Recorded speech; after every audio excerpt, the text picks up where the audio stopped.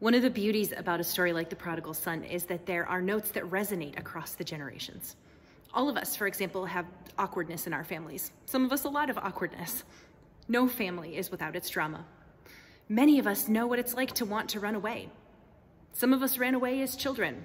I think I ran away as far as the Sherman's house next door before looking behind my shoulder to see if my mother was still watching me. She was. Some of us have run away quite happily and permanently as adults, and others of us have been kept away by our families. I'm guessing that all of us have had serious annoyance with our parents before, or even anger or frustration with our parents. I'm also guessing that many of us parents have faced moments where we truly have no idea what to do with our ridiculous children. And then there are the siblings. There is nothing quite like a sibling. If you don't have a sibling, it will take someone who might be sitting next to you approximately 10 seconds to tell you why a sibling is the actual best and worst thing that can exist. She may be your best friend, or is she your arch enemy? It's kind of comforting to me that family dysfunction is a real theme in the Bible, especially when the siblings get involved. There's the story where one of the famous biblical twins, Jacob, puts on a costume, fools dad who's half asleep, and then hornswoggles the inheritance out of him. His brother Esau is understandably enraged. Then there's the Bible story where one brother, Joseph, gets a fancy, snazzy new coat from his dad, and the other siblings get so mad about it that they throw him into a pit. I assume that's what happens when you have something like 12 older brothers. Martha, the sister of Mary, she seethes in the kitchen while she's washing dishes, and her oblivious sister, who never picks up the broom, is compared against her. Interestingly, let's all just take notice that the younger siblings sure do get a lot of attention and extra TLC in these Bible stories. Moreover, not only are the younger kids the family faves, they're also successful, handsome, smart, visionary. They have stunning portfolios, excellent business acumen, and $100 haircuts. These biblical babies are shining stars. King David, he's the youngest of 7. King Solomon, he is the second born to David and Bathsheba. Isaac, the beloved son of Sarah and Abraham, is younger than his brother Ishmael. No, I don't have a bone to pick with biblical birth order. I have a point to make. That when Jesus begins this oh-so-favorite parable with the line, "There was a man who had 2 sons," that everyone that was seated there around him listening would have settled comfortably into their seats because they knew their Bible stories, and they knew exactly how this story was going to turn out with the shining star youngest child. That is until the story went off the rails. When the younger son left home to see the world, which is, by the way, what young people do all the time these days, he had a lot of fun, and then things went very bad. He burned through his whole college fund, his whole inheritance in riotous living. He's greedy and dumb and makes a lot of bad choices. Perhaps par for the course for many of us who were also young and foolish when we first set out to conquer the world. But while he may not have gained riches, he does seem to have gained wisdom, if we could call it that, or maybe we'd call it sneakiness. And after he has lost everything, he returns home where dad is overjoyed that his favorite kid is home, the baby of the family. All is forgiven, and his dad throws him this epic party. This is the part of the story where we point out that the older workaholic brother is pouty and won't forgive his brother and get over it and come to the party. You know, folk stories that are grouped into trios have always been good at the plot twist. Think of Goldilocks and the 3 bears. The first chair was too small, the next chair too large. The first bowl of porridge too hot, the next one too cold. It's always the third one that is just right. The same goes for the Billy Goat Scruff, the 3 musketeers, the 3 little pigs. Leave it to the third pig to build the house made out of bricks, trick the wolf, and get it right. In today's story, told by Jesus in quick succession after 2 other stories about losing things, the lost sheep and the lost coin, the rule of 3 does not disappoint.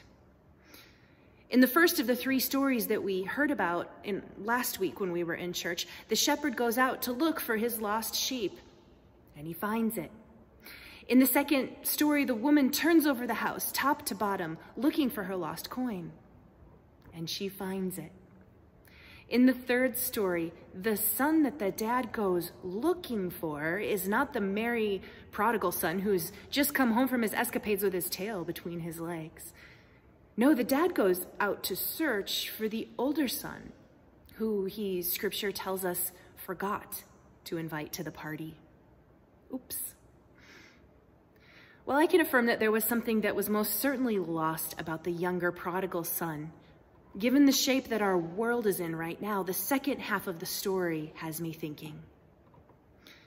You see, there's something very comfortable about having an enemy. When we're face to face with things that are stressing us out, it's nice to know that there is someone to blame. It's convenient to have a scapegoat. It's so nice, in fact, that we are good at creating enemies. For example, there were a series of studies over the last few years that showed that when you tell folks in this country that technology and automation is taking jobs, people become more anti-immigrant. Instead of directing their feelings of frustration towards the tech or the people that made the tech, people across the political spectrum direct their anger at a human scapegoat because it's nice to blame someone. When the dad in this story leaves the prodigal party to look for his lost son in the field, he finds him, and the son lets loose. Years of frustration and anger and resentment come bubbling over.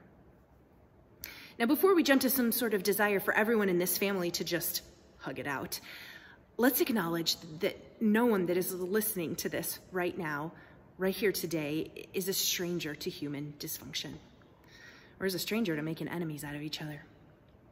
Whether it's a parent that favors a certain child, or an inability to talk about how we are jealous or hurt, or why we feel awkward or left out or scared, we all know that relationships can be a real mess. And while sure, relationships can be bruised by misunderstanding, there's also a lot of human sin, like judgment, pride, and arrogance, that can cut relationships and wound them.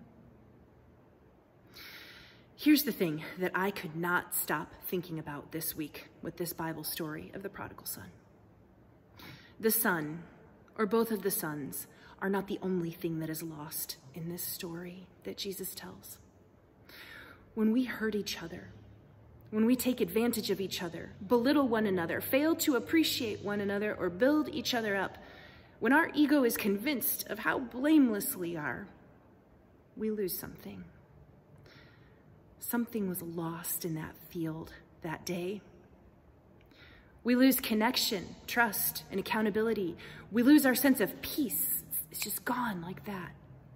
Zoom out a little bit and take a wider view of this dysfunction. And when we get caught up in our money or our stuff, when we make each other the enemy, when we're snide or disparaging, when we are judged by one another, when we're addicted to cynicism, when we're stingy, when we won't share, when we are in need and there's nothing there for us, when we stop deeply caring about our neighbors, when the one who is hurt is forgotten, something cracks.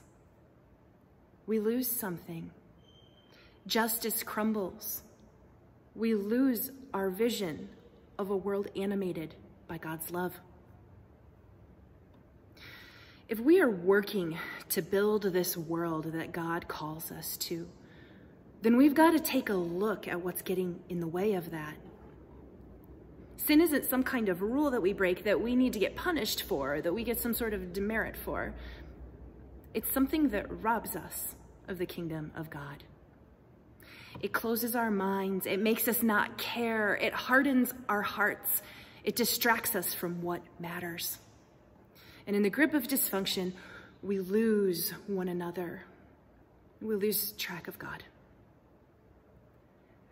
Thankfully, the dad in today's Bible story had the foresight to realize that he had spaced on inviting his child to the party, and he went out to go and look for him. Heaven only knows how long they stood there in the field talking that day, with the son furious and spitting out his hurt and his frustration and his truth there to his dad. His dad tried. We get a little bit of that conversation that's recorded in Scripture. "Child," the dad says to him, It's the same word, that word for child, that is uniquely used when Mary and Joseph lose 12-year-old Jesus in the temple, and then they find him, and Mary says, "Child," when she finds him. "We were so worried about you." Faced with so much brokenness and so much that has been lost, we must wrestle back the tools that we need to get us closer to God. We must wrestle back compassion and a desire to understand one another, a deep humility. We must struggle to practice generosity and patience and forbearance. Even if we grit our teeth while doing it, we have to practice it like a muscle in order to make it stronger. We must wrestle back grace. And you are the one who knows what that looks like in your own life. Because grace comes before change, and God has asked us to change this hurting world. When we think about what kind of world we want to build, and here in this congregation, we're going to think and talk more about that this fall, we know as humanity that we are not there yet. The poet Cleo Wade writes, "We say to the world, please change. We need change. But how do we show up to change in our own lives? How do we show up to change in the lives of the people in our communities?" Something has been lost. There the dad and the son stand deep in conversation while the party music drifts down into the field. How do the two men resolve it? Well, Jesus doesn't tell us in this story. And given that you know this challenge as well as I do, I guess I'll say, how do we resolve it? What does that look like in your life? You tell me.